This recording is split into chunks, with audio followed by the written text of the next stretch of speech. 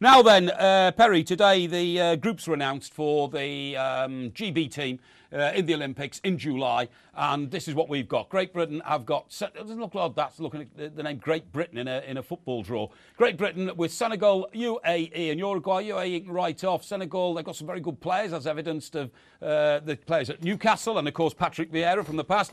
Uruguay will take it seriously, you say? Yeah, definitely. It would be interesting who their three overage players are. Yep. You've got Luis Suarez, you've got Cavani at Napoli, Lugano, who's their captain, is really experienced. You've got Cotes, who'll play because he's eligible because he's only like 20. Yeah, sure. So Uruguay normally take competition like this pretty seriously. Yeah, they do. Stuart Pearce has got 3 jobs at the moment. This is one of them, so he's concentrating on GB at the moment. Did you hear him talking about it today? Yeah, I've heard of his press conferences. And what do you think? I'm going to reserve judgment until he names his squad. I think he names his squad middle of May because obviously he can't have anybody who's going to Euro 2012. Yeah.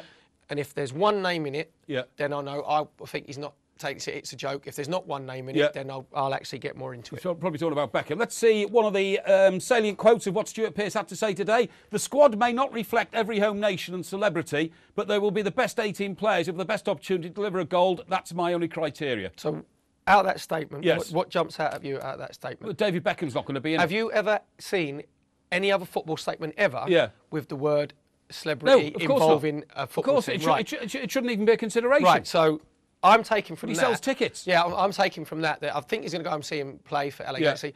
But is he setting up to say, I'm going to go and look at him playing, and he's not going to be, because he wouldn't get, on football reasons only, he wouldn't get in a final squad of 18. No, exactly. Even out of the 23 players that go into the Euros of England, he wouldn't get into a final squad of 18. So if he's in it, I think most fervent football fans won't take the competition seriously. Well, I don't think they take it seriously. I think they will. I think if he's not in it and it's an exciting squad, I think this country, being a football nation, will get behind him. I don't think Stuart Pearce should be in charge of it. I think he's got far too many other things to do, particularly in the absence of a full-time England manager. We don't know who that is yet. Full-time England captain. I don't think he should be doing it. He's got 3 jobs on, and I just think... we've got Mick Dennis joining us now up on the Skype wall. Mick, Daily Express journalist. Mick, thanks very much indeed, mate. Look at your column today as well. My argument with this, Mick, the Olympic thing is that it's second-rate football, and surely the whole essence of the Olympics was the pursuit of excellence from the day the Olympics started. This is not the pursuit of excellence because the best footballers in the world are not going to be in it.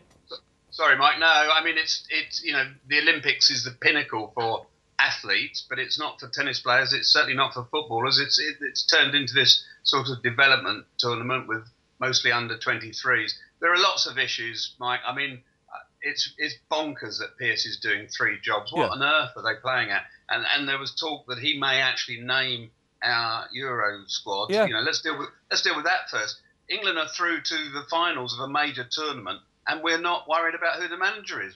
Stuart Pearce says he's not good enough to do the job long term, but we're letting him do all the pre-tournament planning and may even name the squad. That's madness. As far as the Olympics is concerned, I think Beckham will be in it, and I think he'll be in it because we hadn't entered the Olympic football since 1972 because of all the ramifications. But in order to get the games to London, we promised them we would enter a football team, and Beckham was very much part of the bid process, and I'm sure that part of the deal is he'll play and sell tickets. So,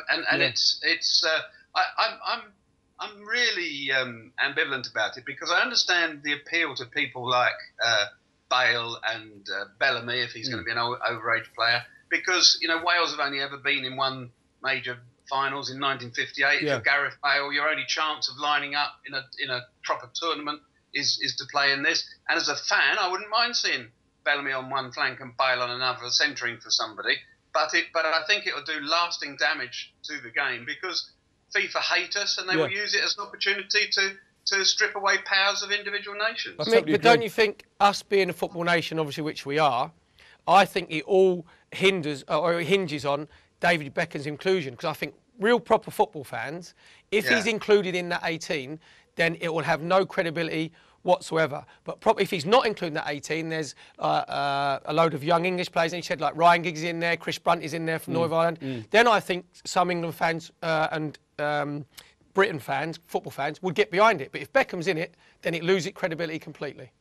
Yeah, I think the difficulty, Perry, is the England players and the European the Euros.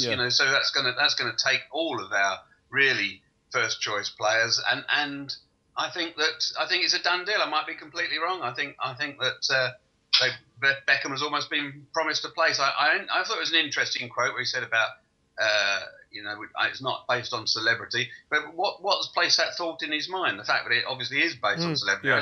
I think he's going to go out there and say, you know what, enough playing well, that boy. Yeah, but yeah. I hope I'm wrong, Perry, because I agree with you. Stay ahead of the game with Sports Tonight Live. Don't miss a thing. Subscribe to our YouTube channel. Search for Sports Tonight Live on Facebook and like our fan page. Follow Sports Tonight TV on Twitter and tweet us your thoughts and opinions. Sports Tonight Live, it's the platform for the fans.